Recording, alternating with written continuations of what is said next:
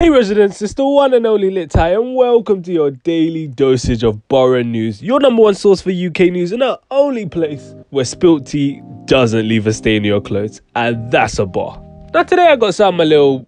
little sad for you today, I'm not gonna lie, because it seems that the late great BlackTheRipper's business partner, who goes by the name of Screech, has actually released a statement attempting to set the record straight regarding his friend's death. He actually released a 4-page statement regarding this issue, which is of course very long, so I'm not gonna, read it all out here. But to summarize, he was basically saying that BlackTheRipper's assets after his death have essentially kind of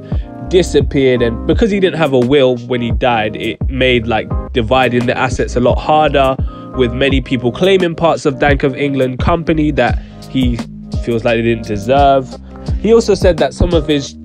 of Black's children's mothers have been spreading lies about him as in Screech, but he's been trying to make sure that all of Black's money goes to his kids and feels like he's one of the only people that's actually been trying to make that happen. He then went on to say that he doesn't believe that Black died from a heart attack, which is what was originally told to us, because before his death he was speaking on some real expose truths about various companies and institutions, and he feels like Black was being watched at the time. And it then seems like he was alluding to the fact that Black's mother and stepfather had something to do with his death, because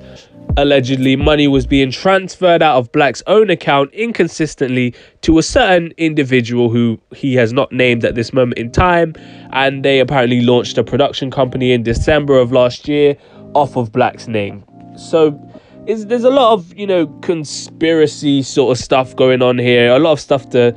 digest, a lot of crazy things to take in, but essentially he's trying to say that there's a lot more